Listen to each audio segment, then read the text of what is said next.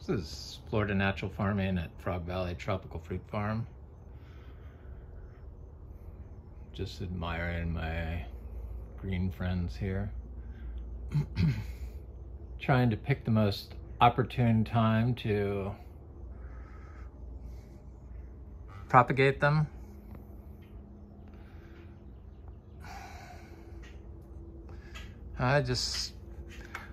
Since I bought my original aroid, or maybe not my original one because my Deliciosa was, but this is a Deliciosa albo and node cutting that I bought about 2 years ago, and I planted it outside in winter. I bought it for myself for Christmas, so it was in the ground by December.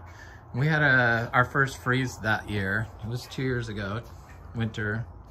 And it survived, and it shot off some leaves, and then I saw the rabbits were eating some of my aroids I had planted outside, so I moved them inside here until I can get them propagated and then move them out. But I just started thinking about what the best time and the best way to do it, and I got given some aroid cuttings of philodendrons. Look at this Philodendron linamii. It's getting ready to unfurl these red leaves. Super fast grower. And during the winter before the freeze this year, and just cuttings, and I buried them outside where I did some philodendron cuttings. And when it froze, the leaves turned bright red and stayed that way until the rain started. And then they went back to green. It's very bizarre, but the plants are real big now. So obviously doing cuttings in winter in Florida is in the ground is a perfect way to do it. Foolproof way to do it. 100% success so far. So just cut it like right here and then plant this part. Or even divide it more, but I would just plant the whole thing, that big piece. Anyway, I got these to improve our orchard floor because they're biomineral active plants. They work with biology to release compounds that are plant beneficial, like calcium available water.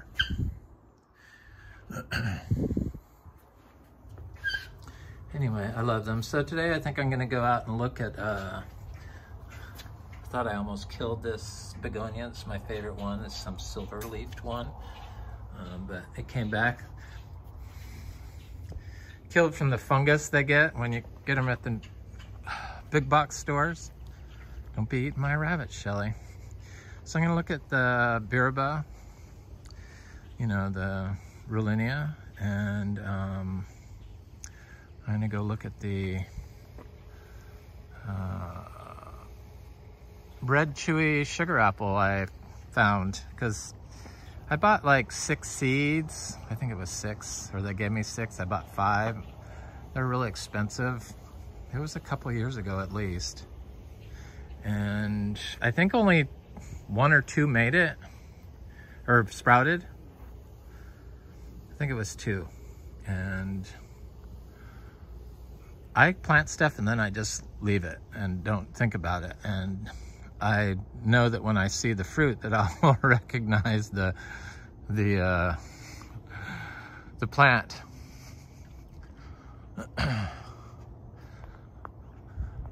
And I was walking down looking at those sugar apples along 12th Street, and there it was, a red chewy sugar apple. And I like the chewy sugar apples the best. It was some weird name variety, you know, they got the seeds from Asia somewhere, and it's like a known variety in Asia, chewy red sugar apple. And then they named it, I forget what it was called. I think it starts with an I. But it's a 2-word thing. And but it's a red chewy sugar apple from that group of seeds. So I was excited to see that, because you know, sugar apples make so much seeds. Look at how healthy these Rollinia are. some of our biggest trees. So they're completely 100% dry farmed Rollinia trees. And, I love it. They would lose their leaves. They're bought from little tiny 3 gallons from the nursery, like 3 foot tall, and planted here along the driveway. But it looks like possibly we're gonna have some fruit, because that's a real fat flower there. I see pollen. Mm-hmm.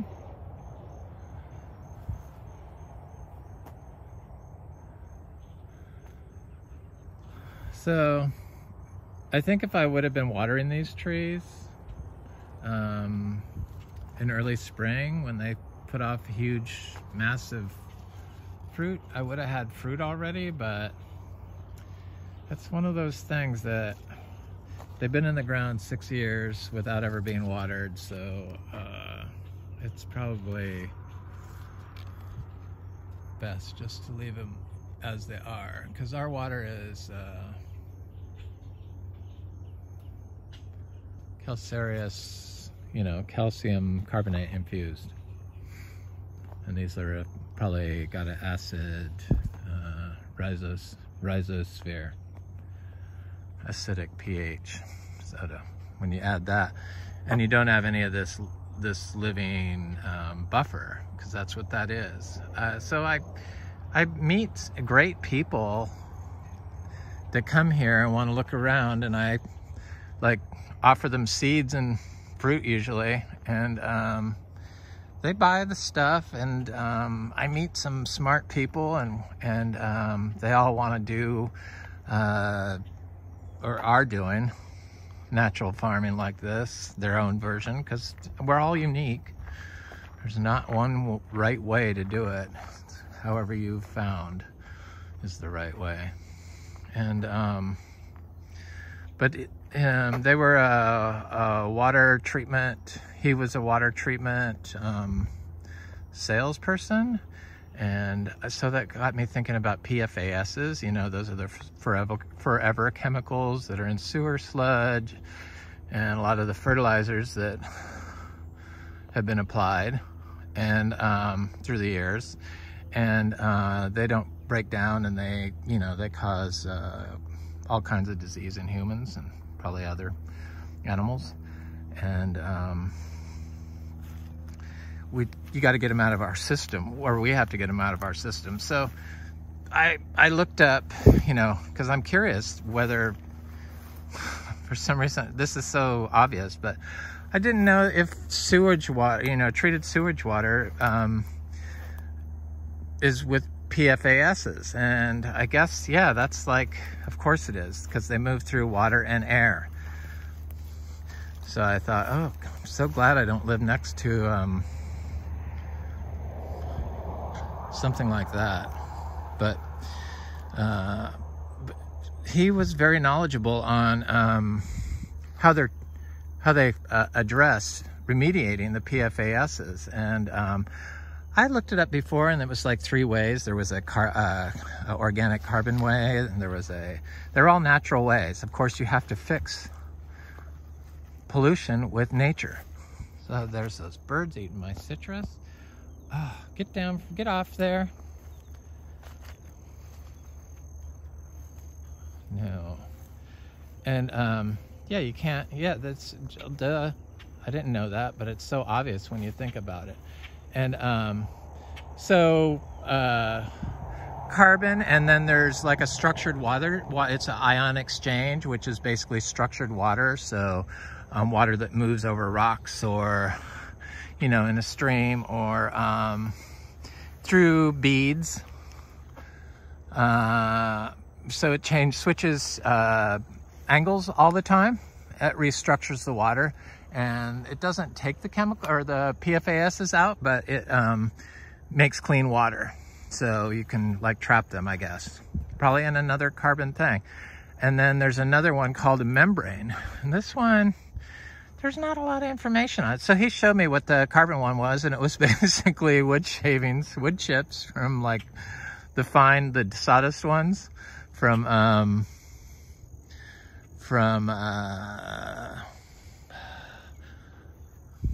gonna get out off my fruit, you freaks. Look at what they do to my fruit. I mean, this beautiful citrus fruit, and people have such trouble. This was 4 years from ground. I mean, from seed, from ground, in the ground, planted in the ground when they were this big. Right here and right here. Never given any manure around them, just on the orchard floor, like, because I used to scatter it, throw it. But these never had any wood chips or anything. They just were planted, and they're like, look at how healthy that is. Yeah, that leaf doesn't look healthy, but we just got through a drought, but the leaves are like really healthy. And the birds want my healthy fruit. No, I need seeds off these trees, but they're starting to flower again. Isn't that weird? Who'd have thought? I didn't know that citrus would like repeat flower. Yeah, look what they do to the fruit. That's the birds. See underneath? Very little pecking, but on top, peck, peck, peck, peck, peck. Oh, this is not greening fruit, people. Please leave it alone. Oh, I need more citrus trees, obviously. Good thing I planted hundreds of them.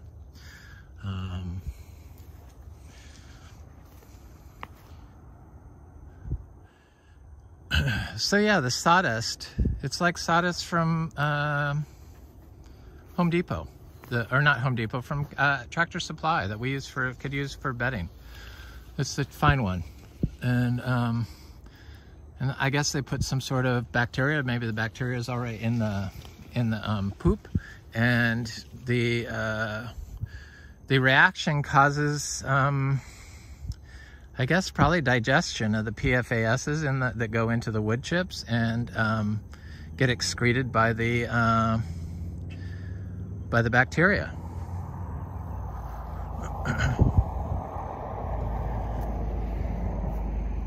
I don't know exactly. So I was just thinking about the membrane. Oh yeah, I'm going over to that. I can see my sugar apples from here, you little darlings.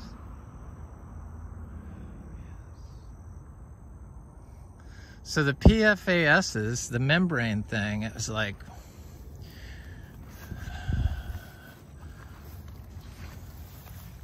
the mushrooms. So when I was making my teas that I sprayed on this place for months and months and months, day after day after day, hour after hour, it was the worst. I hate spraying now, but I did it, and I would mix like a lactobacillus and a really fungally dominant degraded wood from that big old oak tree that was there, that one of those old growth ones. So it's like soil from there, a huge handful of it.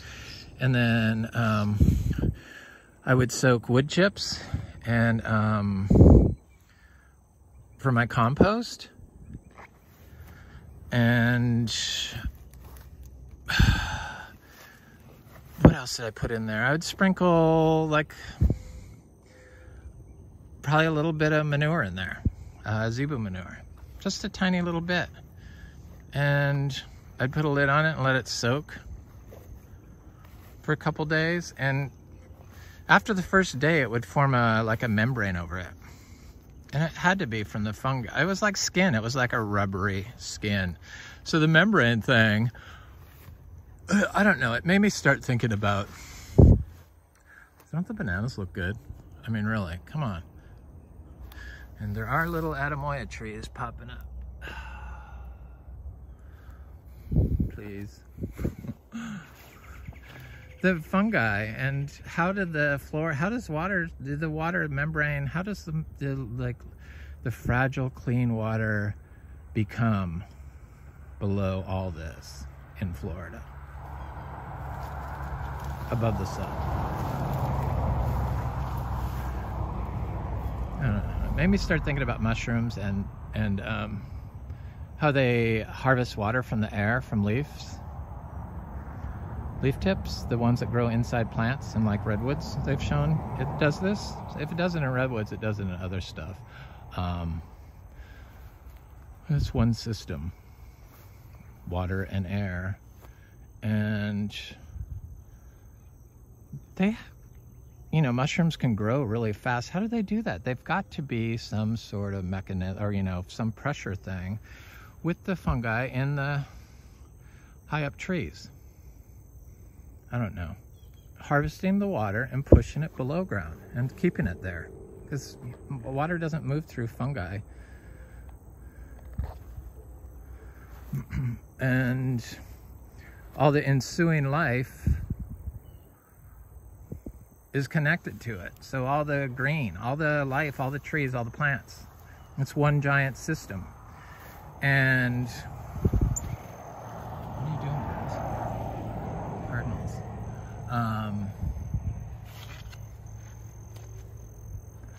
I don't know.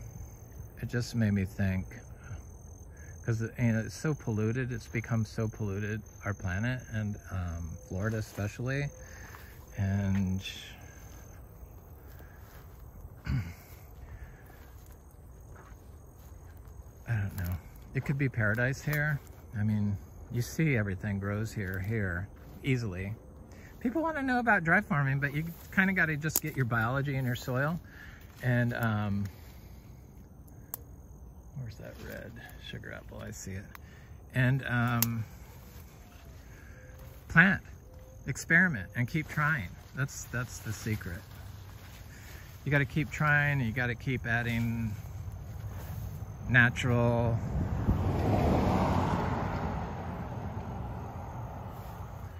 inputs, carbon inputs, natural carbon inputs. This is our daily manure. I put that on each of the trees this year. Sugar apples are looking good this year.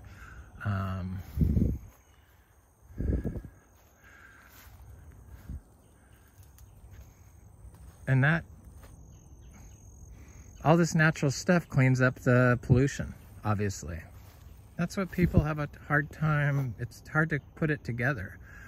It's just, I don't know, I'm glad that people are coming by here and buying seeds and trying to do this, or are doing it throughout Florida where they can, the tropical fruit trees. I think you can do it in like 9B if you have big oak trees already in place.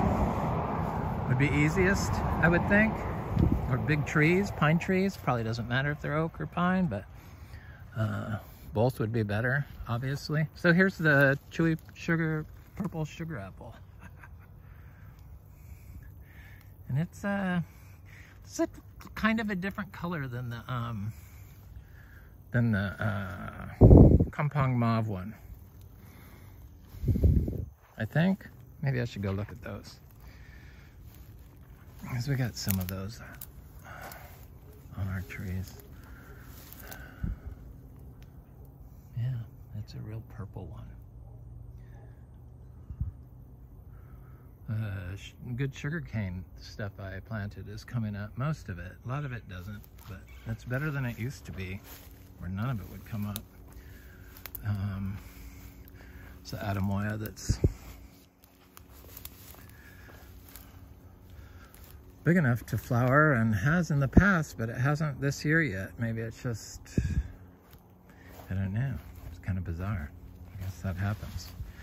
Probably could use some manure. I know, we really focus on the fungi here. If you have all these different fungi like this and the other stuff, and, you know, I've seen lion's mane fungi here, and I mean, I think I counted 17 different ones.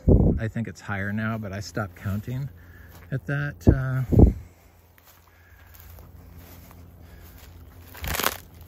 That thing, because if you don't have the life, once the life is gone, then the salt intrudes and it doesn't support the life. It doesn't support the plants, all the plants. It doesn't support that, because it's changed. It's forever changed. And the only way to fix it is by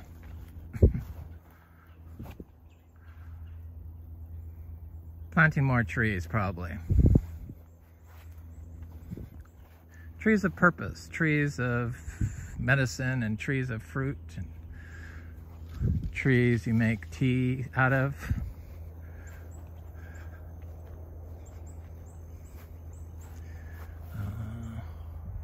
Little tiny pigeon peas are popping up everywhere. I've been throwing them around. Looks like our zinnias are doing okay. I gotta get over. So I couldn't figure out what this, still can't figure out what this is, this seedling. Something I planted. What is it? Almost looks like a kwai muck, but it's too robust and healthy. Those things usually don't grow very fast. Egg fruits grow fast. Could be from that nice egg fruit I have in the front, seed grown. That's what I'm thinking it might be. Here's jackfruit off our trees. I guess maybe I'm getting up to 30 jackfruits here.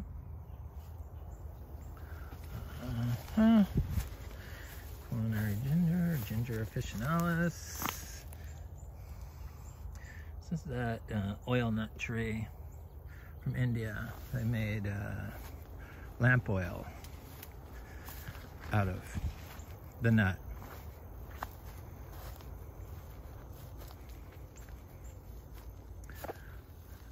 Looks like we're gonna have lots of Garcinia fruit to taste and buy seeds from, different types.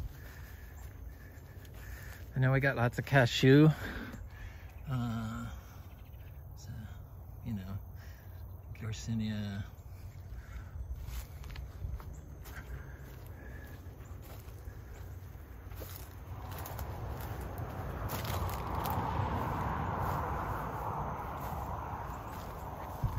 I see a wasp. I wasn't gonna put my hand on the leaf. Get stung by you, forget that. This little mango froze, but it's coming back.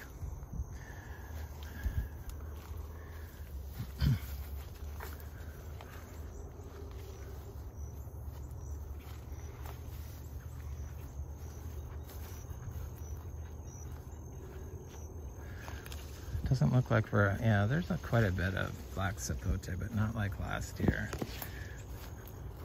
It pissed me off because I screwed up picking them, but they're good fruit. They're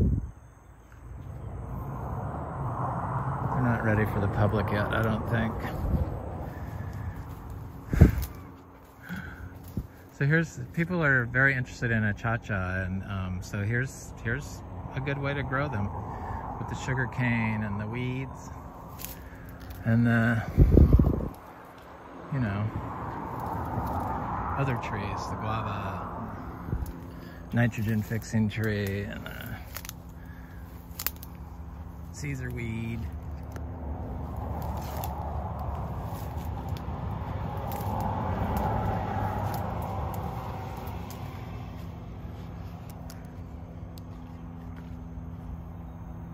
Okay, I'm up to like probably 175 bananas because I did like 150 of them in the last 2 years planted, I think.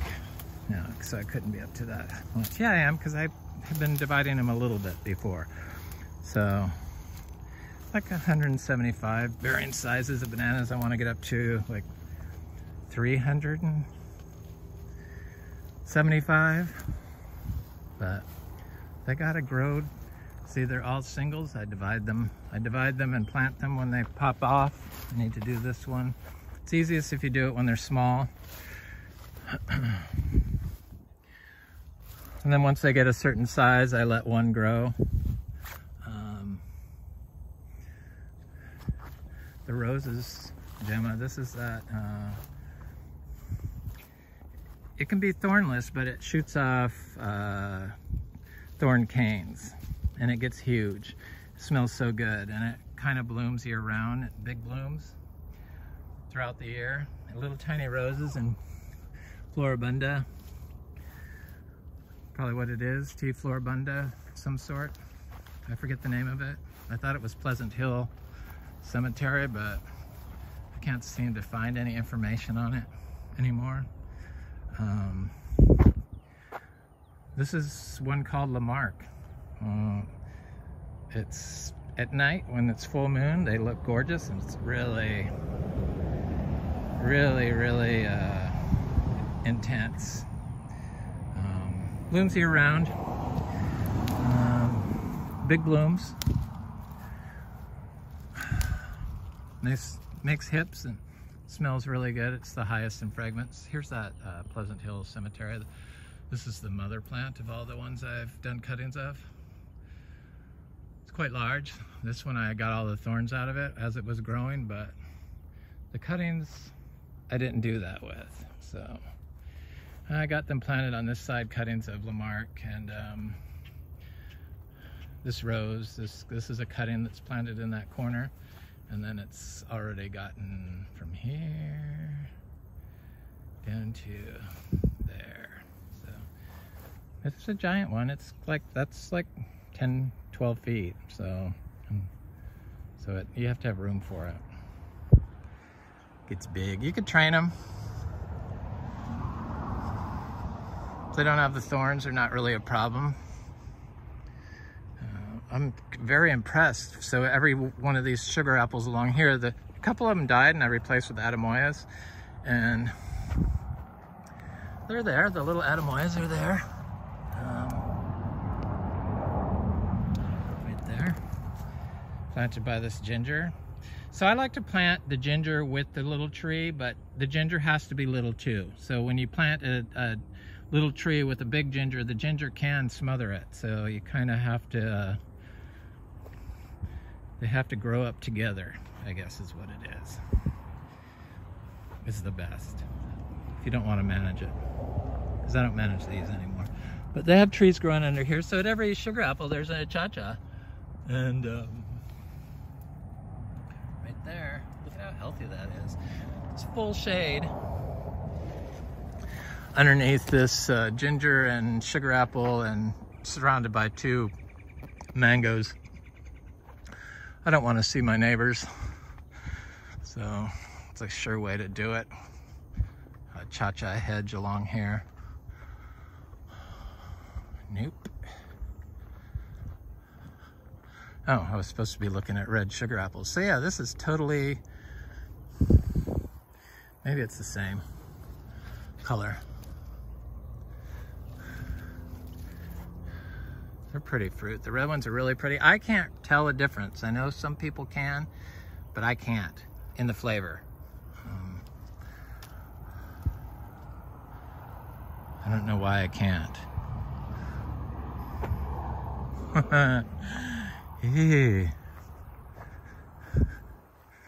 These are the Kampong Mauves along here. They don't produce very well along here, and I gave them some manure, so they're starting to produce better, it looks like. That's good. Oh yeah, they're doing better. They are pretty. The other fruit seems more elongated than these fruit. These fruit are more like the green chewy sugar apple. I don't know if it's just that tree or I'm imagining, but that's just what I noticed. I got some stuff planted in between this ginger, but it seemed like it was able to grow fast enough. The citron. I love this ginger. And